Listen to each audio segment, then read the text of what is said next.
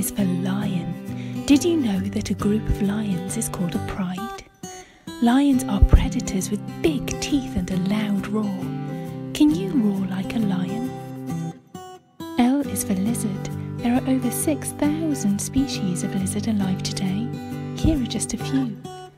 Lizards are reptiles and have a scaly skin that they can shed. L is for lungfish. This is an Australian lungfish and it can breathe using gills or lungs.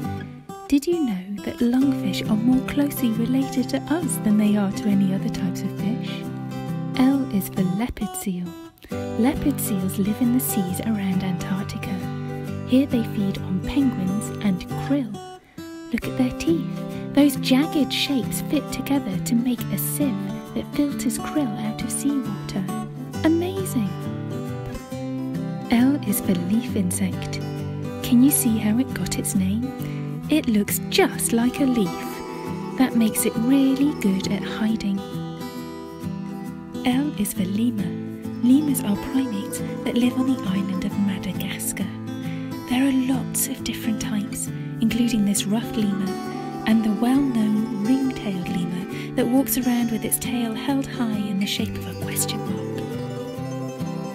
L is for leatherback turtle. Leatherbacks are the biggest turtles alive today. Their legs are like paddles as they spend so much time swimming in the sea. They only come out onto land to lay their